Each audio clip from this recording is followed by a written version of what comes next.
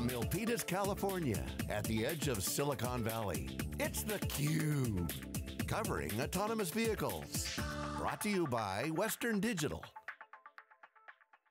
Hey, welcome back everybody. Jeff Frick here with theCUBE. We're at Western Digital in Milpitas, California at the Autotech Council Autonomous Vehicle meetup, get together. I'm not exactly sure, it's 300 people. They get together every year around a lot of topics. Today's all about autonomous vehicles and really this whole ecosystem of startups and large companies trying to solve, as I was just corrected, not the thousands of problems, but the millions and billions of problems that are gonna have to be solved to really get autonomous vehicles to their ultimate destination, which is what we're all hoping for, is it's gonna save a lot of lives. And that's really serious business. We're excited to have the guy that's kind of running the whole thing, Derek Kerton. He's the chairman of the Autotech Council. Yep. Derek, saw you last year. Great to be back. Thanks for having us. Well, thanks for having me back here to chat. So what's really changed in the last year, kind of contextually, since we were here before? I think last year was just about like mapping for autonomous vehicles, which is an amazing little subset. There's been a tremendous amount of change in 1 year. You know, one thing I can say right at the top that's critically important is we've had fatalities. And that really shifts the conversation and refocuses everybody on the issue of safety. So, you know, there's real vehicles out there driving real miles, and we've had some problems crop up that the industry now has to redouble down in their efforts and really focus on stopping those and reducing those. What's been really amazing about those fatalities is everybody in the industry anticipated, when somebody dies from these cars, there's going to be, you know, the governments, the people are going to be a backlash with pitchforks, and they're going to throw the brakes on the whole effort.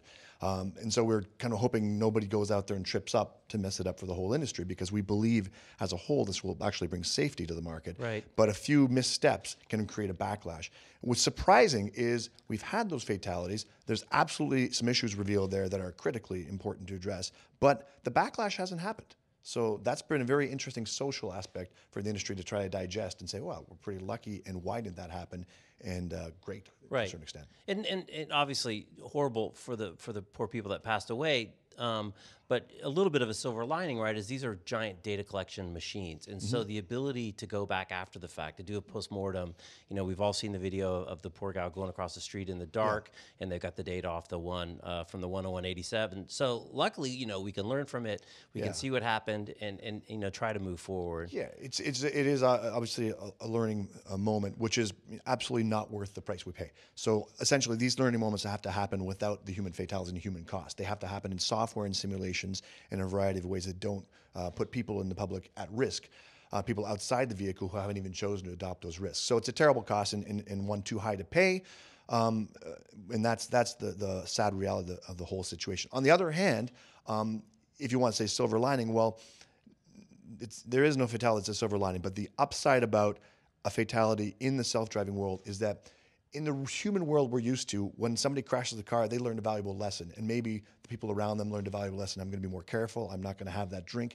When an autonomous car gets involved in any kind of an accident, a tremendous number of cars learn the lesson. So it's fleet learning, and that lesson is not just shared among one car. It might be all Teslas or all Ubers, but something this serious and of this magnitude, those lessons are shared throughout the industry. And so this extremely terrible event is something that actually will drive an improvement in performance throughout the industry. That's a super good point, because it is not a good thing. But again, it's nice that we could all see the video, right? We could all kind of make our own judgment. We could you know, see what the real conditions were, and it was a tough situation. Yeah. What's striking to me, and it came up in one of the earlier keynotes, is on one hand is this whole trust issue of autonomous vehicles, and Uber's a great example, because would you trust an autonomous vehicle? Yeah. Will you trust some guy that you don't know to drive your daughter to the prom? I mean, it's a really interesting question. But now we're seeing, at least in the Tesla cases that have been highlighted, people are all in. They got 100% trust. They think it's level 5. We're not even close to level 5, and they're reading or doing all sorts of interesting things in the car rather than using it as a driver assist technology. What you see there is that there's a wide range of customers, a wide range of users, and some of them are cautious, some of them will avoid the technology completely, and some of them will abuse it and be overconfident in the technology. And in the case of Tesla, they've been able to point out in almost every one of their accidents where their autopilot is involved, they've been able to go through the logs, and they've been able to exonerate themselves and say, listen, this was customer misbehavior, not our problem. This was customer misbehavior. And I'm a big fan, so I go, great, they're right. But the problem is, after a certain point, it doesn't matter whose fault it is. If your tool can be used in the bad way that causes fatalities to the person in the car, and once again to people outside the car who are innocent bystanders in this, if your car is a tool in that, you have to reconsider the design of that tool, and you have to reconsider how you can make this idiot-proof or fail-safe. And whether you can exonerate yourself by saying the driver was doing something bad, the pedestrian was doing something bad, is largely irrelevant. People should be able to make mistakes, and the systems need to correct those mistakes. Yeah, but it not to make excuses, but it's just ridiculous that people think they're driving level 5 cars. Wow, well, people who are jumping in the back seat. Oh my, my goodness, really? Yeah, I mean, when I growing up, there was that story of the joke about somebody who had cruise control in the RV, and so they went in the back, to fry up some bacon, and it was a running joke when I was a kid. Right. But you'd see that now with people with level 2 autonomous cars are kind of taking that joke a little too far and making it real, and it's not. We're not ready for that. They're not ready. No. One thing that did strike me that is here today that Patty talked about, Patty Raw from Intel, is just with the lane detection and the forward, looking. What's the technical term? Well, there's forward-looking radar that slows for you braking. down. For braking, the forward-looking radar, and the crazy high positive impact on fatalities. Just those two technologies are having today. Yeah, and you see the Insurance Institute for Highway Safety and the entire insurance industry is willing to lower your rates if you have some of these technologies built into your car, because these forward-looking radars and LiDARs that are able to apply brakes in emergency situations, not only can they completely avoid an accident and save the insurer and a lot of money and the driver's life and limb, but even if they don't prevent the accident, if they apply a brake where a human driver might not have, or they put the brake on 1 second before you, it can have a tremendous effect on the velocity of the impact. And since the energy that's imparted in a collision is a function of the square of the velocity, if you have a small reduction of velocity, you can actually have a measurable impact on the energy that's delivered in that collision. And so just making it a little slower can really deliver a lot of safety improvements. Right.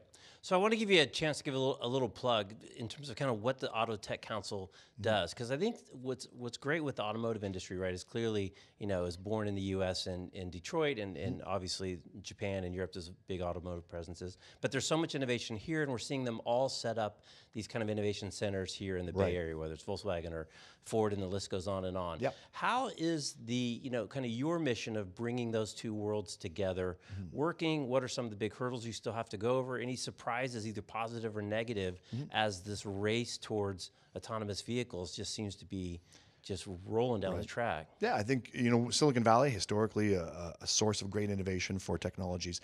And what's happened is that the technologies that Silicon Valley is famous for inventing, cloud-based technology, network technologies, processing, artificial intelligence, machine learning, this is all Silicon Valley stuff. Not to say that isn't done anywhere else in the world, but we're really strong in it.